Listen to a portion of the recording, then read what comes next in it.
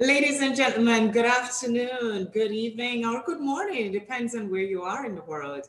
Welcome to the beautiful Ritz-Carlton in the Cayman Islands, where we're doing a live recording for Let's Get Loud. We're hearing the story of Jolene Ramos, who was diagnosed with brain cancer in the height of COVID, May 14, 2020. Her son, Kaden, was the one who was instrumental in, I would say, saving his mom's life because he witnessed everything that happened to Jolene that morning, from the seizures that she wasn't even aware of. And he was the one who recalled everything that happened. You heard his story last week and what happened to mommy and how he was able to help mommy to get help. So, ladies and gentlemen, if your kids crawl into your bed, please do not run them. They might just be the ones to save your lives.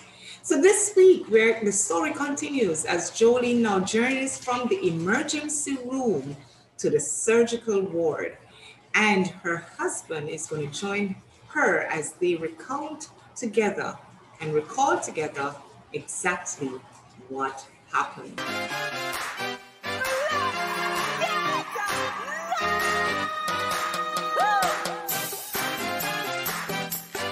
Ladies and gentlemen, please help me welcome to Let's Get Loud, Jolene Ramos and her husband. Welcome, guys. Thank you so much. Sorry. Thank you. Hey, Jolene. Hey, Mr. Ramos, how are you? All right. I could say, ¿Cómo está? There you go. A little bit of Spanish here, you know. We're gonna get that in. Jolene, if you want to come over a little bit to me. I know you want to be close to your husband, but yeah. He's gonna move in. All right. So last week, Jolene, you journeyed to the emergency room and you called your husband, and out of a good number of contacts that you made, he was able to come in and see you because, like you rightfully said, this was a major decision and it requires discussion between the husband and the wife. Mr. Ramos, sorry. when you when you got that call, tell us. Tell us, how did you feel? I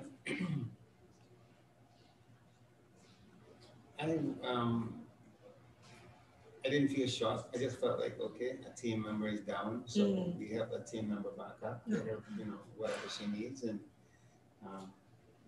get her back home safely. That's mainly it. It's nothing.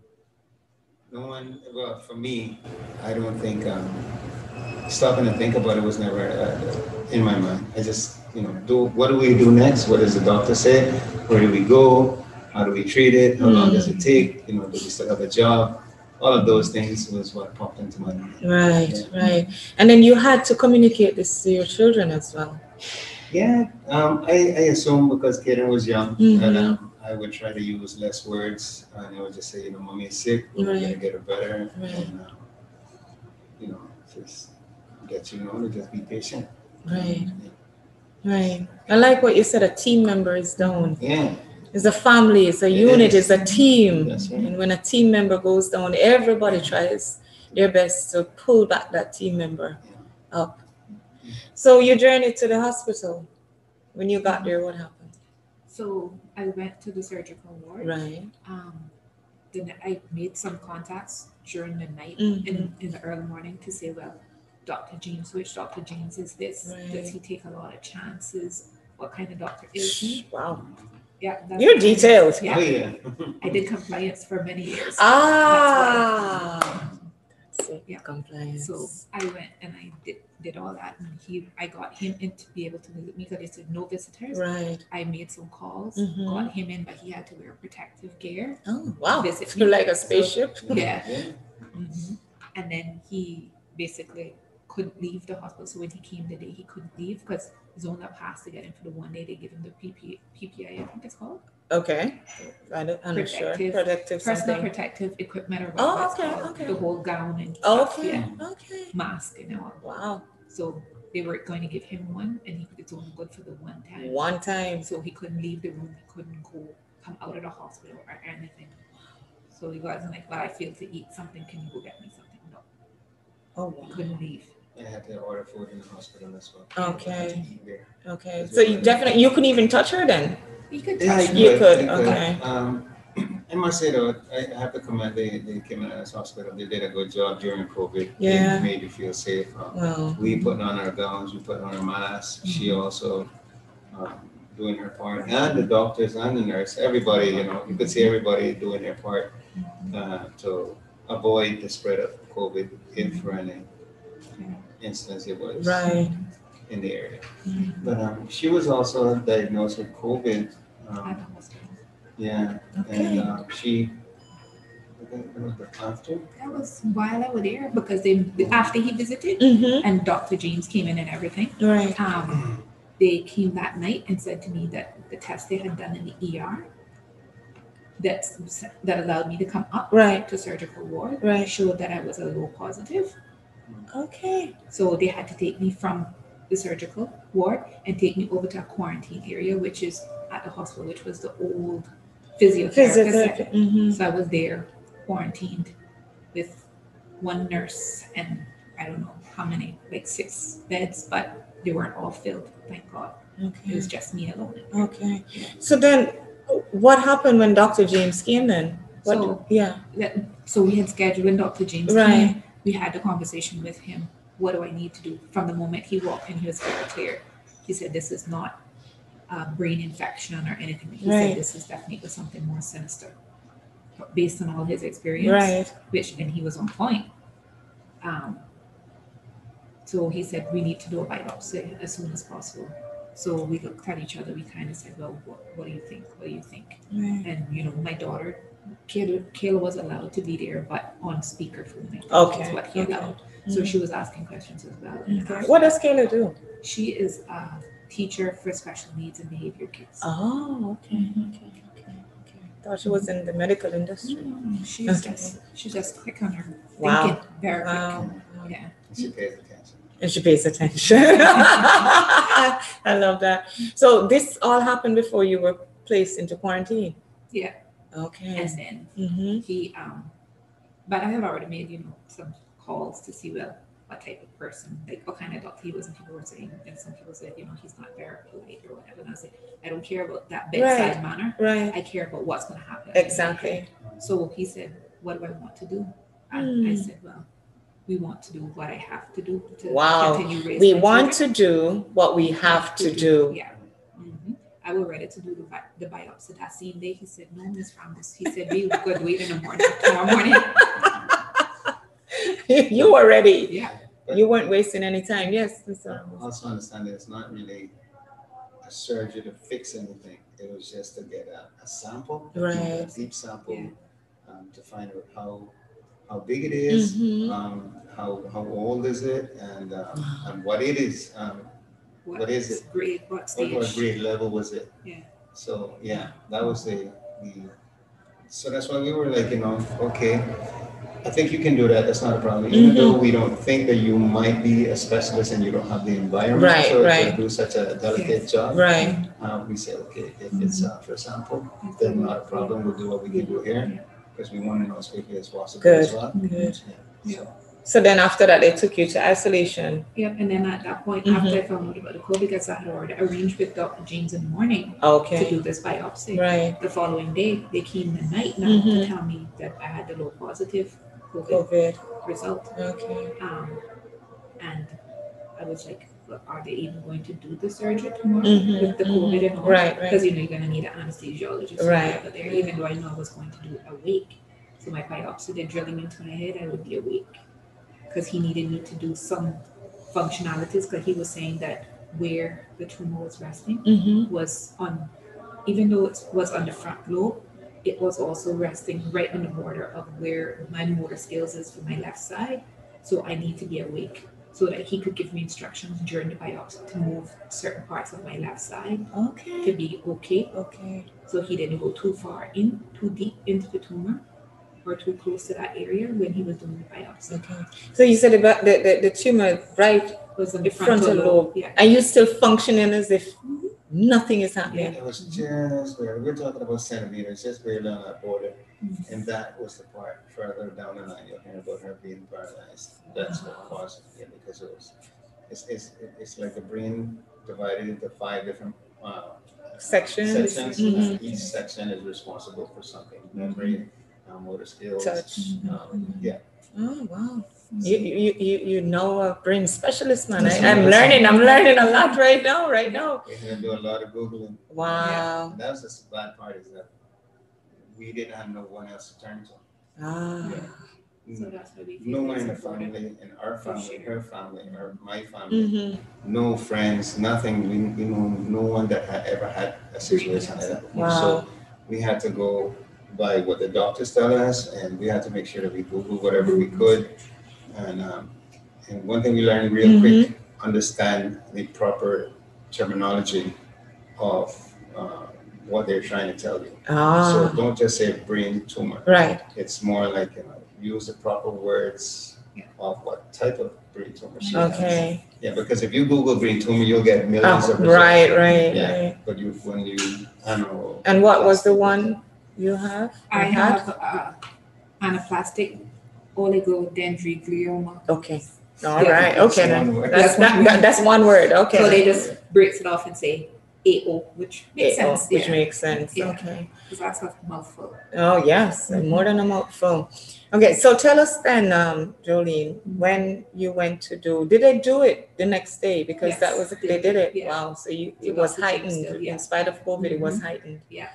Okay. So it kind of, that told me that, whatever was going on was very serious. The fact that if I tested positive, you're still going through the operation. Right. So we knew that things were going to get crazy.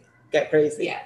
So we went on then and said to him after. So I stayed awake during the whole. Okay, and how was that? That was horrible.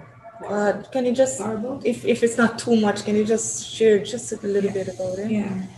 I remember going into the OR. I remember Dr. James being there. I remember him just pinning my head onto this thing so that I couldn't move. So like it was cold, but it was just like holding my head steady. Yeah. And then my neck and everything. And I remember the smell. It smelled horrible. When it was in my head, I could hear it. I could smell it. And then I got under with anesthesia, and I can remember waking up. But when I said gave me some anesthesia, it makes me very drowsy. But obviously enough that he can still ask me to do things. Okay. Because I had to still be able to pick things up with my left hand and do other things, and that's the one thing I can remember. I can remember the anesthesiologist, and she gave me, there was a card, I don't know whose card it was, like a business card, and she asked me to pick it up, and I remember I kept falling out of the bag. I kept picking it up, and it kept falling out, picking it up, and kept falling. And she started saying that you could hear she was getting a little frantic, and she was like, Dr. James, and then I can remember him putting the staples in my head. It was the most painful thing I have ever experienced in my life. Every staple that went into my head, I felt it. Every single one. So the staple was to close my skull, the hole that they had drilled to get to the tumor. Yeah. It was titanium staples, and they hurt like crazy. It was a very good experience. I was but I survived. You survived. Yes. You survived. Yes, I did. Thank you. Wow. So, wow. So were they able? Oh gosh, yeah. That's okay. No need to apologize. No need to. If you didn't cry, then I would think you're a superwoman. I would look for your cape or something. If you didn't cry, I really would think you're a superwoman. Wow. So how long did the pain last?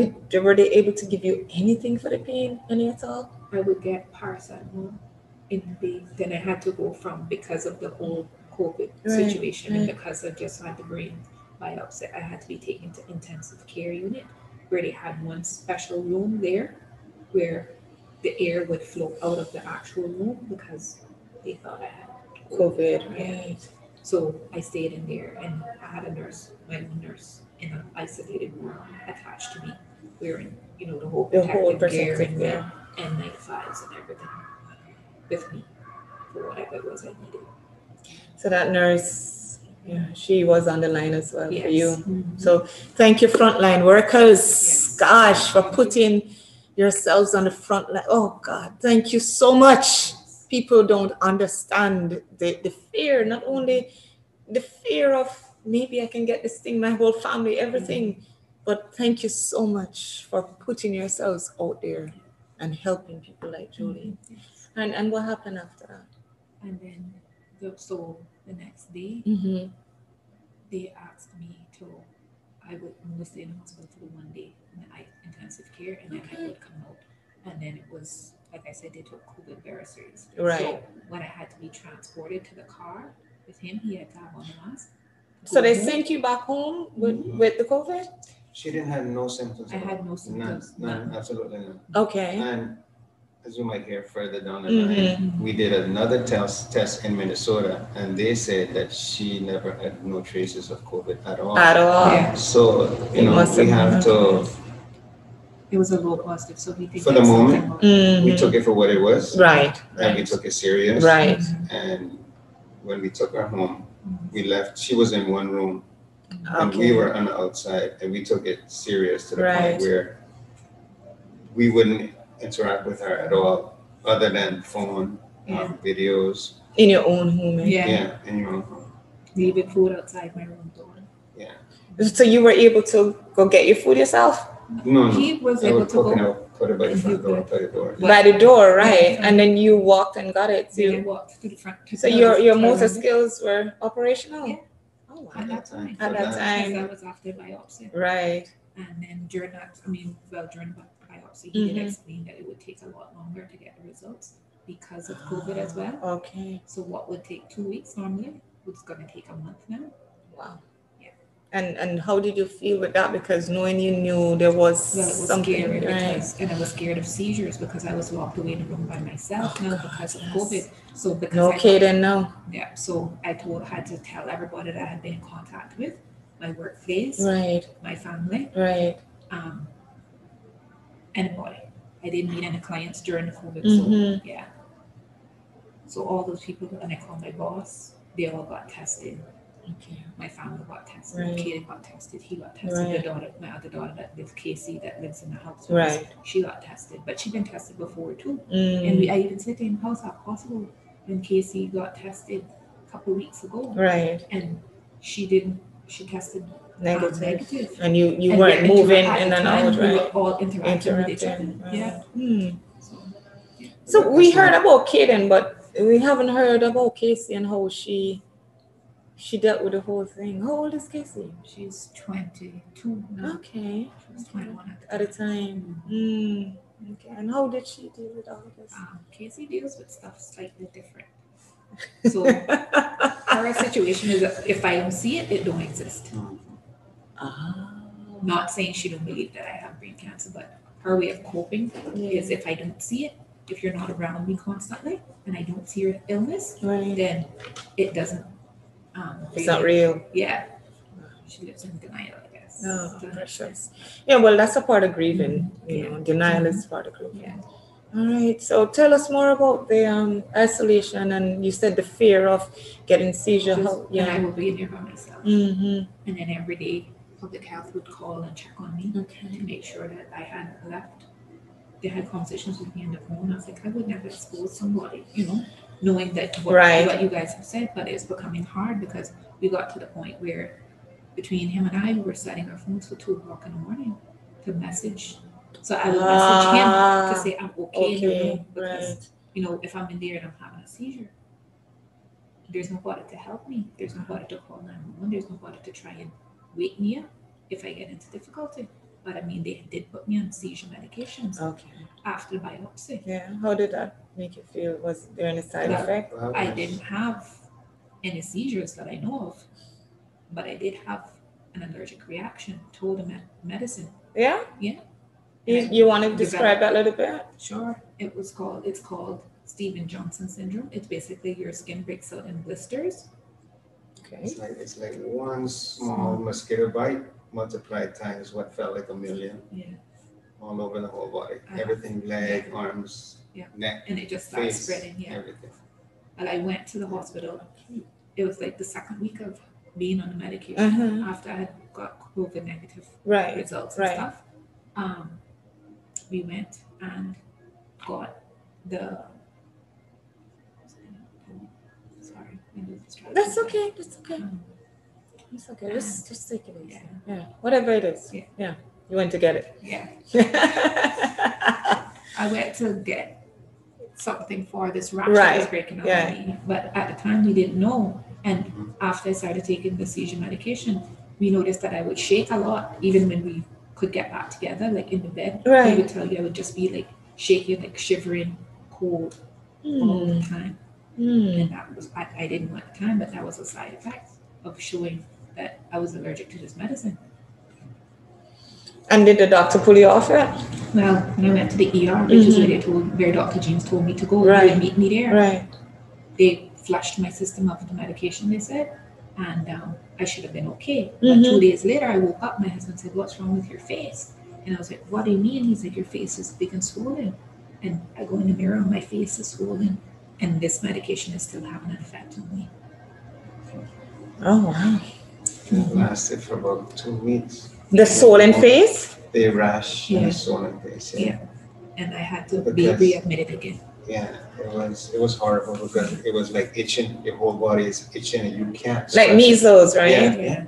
Where it's tighter, more compact. Yeah. And they would go in your mouth and you would have to, your mouth would bleed. And they admitted me to the hospital again in the medical ward after the second reaction, because I said, if I got flushed and you're giving me these allergy medicines, then why am I still breaking out? And they said, okay, they did the whole thing again and gave me, admitted me to the hospital the second time around. Okay. So it was just a matter of 2 days between. Yeah. The first time I went, they said they flushed it out of my system and then going back again 2 days later. 2 days later with a swollen face. Yeah. And the rash is spreading, coming down my neck and face and everything. Yeah. I have pictures on my phone. Wow. That was a real bad down because she's with this rash. The second time she got admitted to the hospital, and she's trying to talk to us, and she has no comfort at all. No one there to console her, and she is, itching all over and heat. Can't sleep, and it was just horrible. Really horrible. The medicine they were giving me to rub on my skin. Right. Like I told him, if you ever watch those scary movies when we were kids where things look like it was crawling under your skin, that's how it felt every time I put it on. Like I would feel like my skin was crawling, and it would be hot. Like I would get hot, burning up, sweating, waking up in the night, like sweating, like. And that lasted for 2 weeks. Yeah. And even when we went into Minnesota, then over there they took samples of her skin to try to figure out what it was. And then they realized what it was, and they gave me a treatment that I had to cover her whole body in, and then we had to do like warm towels and cover her whole body and let her sit there for about 20 to 30 minutes. For how many days? Twice a day till I did the surgery. So about 2 days, 2 weeks. 2 weeks. 2 weeks of covering her up. Or 10 days, something like that. Wow. So then, after the results came back, because I know we're getting to Minnesota before we get the results and everything. So the months flew by with 2 weeks of rashes and swollen face, right? And then what happened? And finally, I called Dr. James and I said, have you got the results back from the biopsy? And he said, oh, so who was supposed to call you? I guess he was thinking that because the thing was ordered through hospital, they would be the ones to make contact, but they didn't, and he didn't. So So you There were was a left in lapse. limbo after Yeah. 2 weeks of rashes and swollen face And COVID. and COVID. Yeah. Nobody called Took you. about a month. Yeah. But thank God you called. Yeah.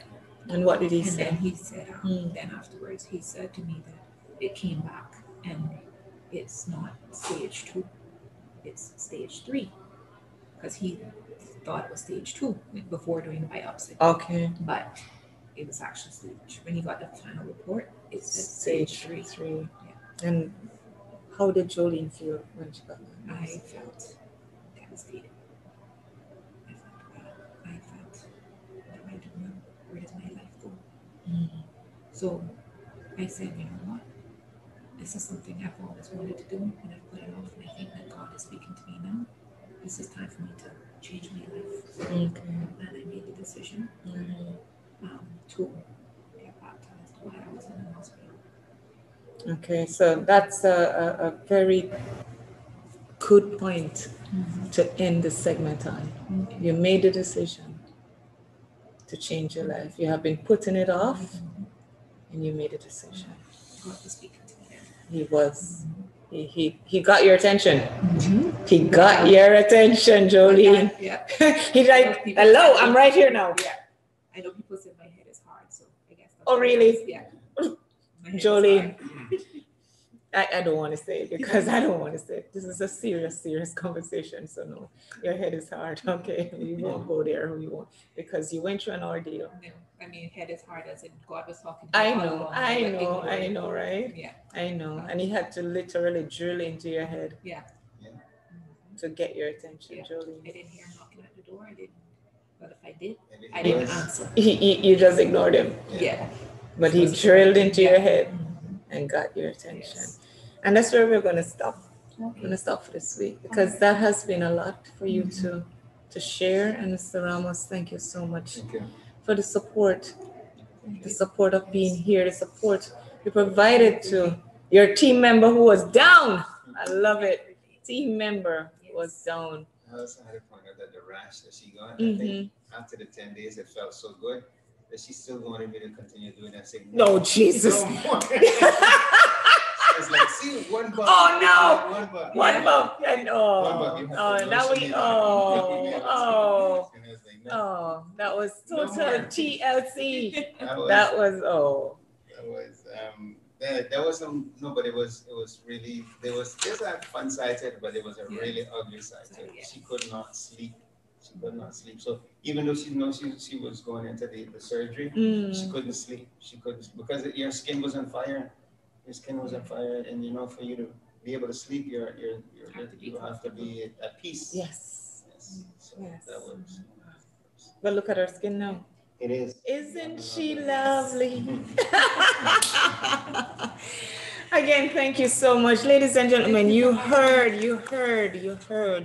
the diagnosis, you heard the drilling, you heard the rash, you heard the swelling, and you heard the TLC that was applied. And the last thing you heard was that God knocked at her door and she finally answered. And that's what we're going to talk about next week, when we hear more about how Jolene made a decision to yield to the knocking, and the hard head became soft, and so did our heart. So until next week, again, I invite you, please share this video, because a lot of people need to hear, a lot of husbands need to hear how to apply TLC. A lot of husbands, a lot of families need to know how to make decisions together. And a lot of families need to hear how to provide support to their loved ones, to their team member. When a team member is down, to pull them back up. So until then, please, again, share, leave your comment. And if you haven't subscribed us yet, please do. For the sake of family, please do. And thank you. And until next week, it's goodbye from the Ritz-Carlton in Grand Cayman, where every day it's a beautiful day.